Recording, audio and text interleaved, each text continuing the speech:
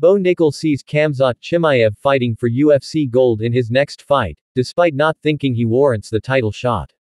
The UFC middleweight prospect is convinced that the UFC will give Chimaev a chance to challenge for the belt in his next outing, even if that means he's not the immediate next challenger for champion Dricus Du Plessis.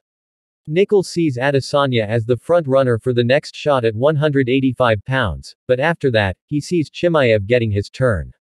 I would guess that they will do Adesanya, but they're going to give Khamzat a title shot at some point, Nickal said on his YouTube channel.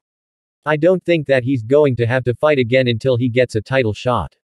Do I think he deserves that? No. I don't think he's fought a single 85er.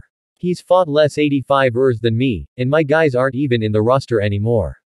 In terms of the middleweight title fight this past weekend at UFC 297 in Toronto, Nickal thought Strickland did enough to retain his belt, even though he acknowledges it was a closely contested fight.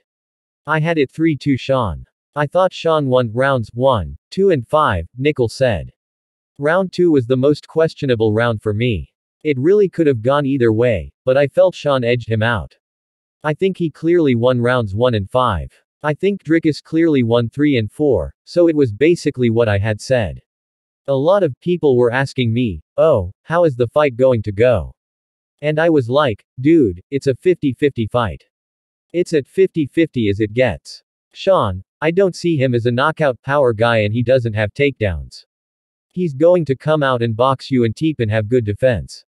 Dricus has a little more firepower, I guess. He's got little wilder shots, has more power throws, more varied attacks, and has more takedowns. Both are tough guys and they came in shape. Strickland definitely didn't put the pace he normally does, I don't know why. Maybe it's the pressure of being champion, maybe he didn't have a good camp. Whatever it is, he didn't have the normal pace he normally has.